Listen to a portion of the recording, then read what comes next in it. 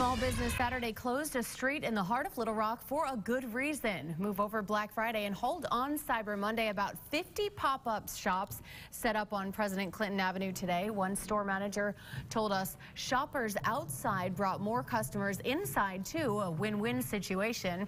We met shoppers all for what some may call national holiday, actually aimed at local shopping.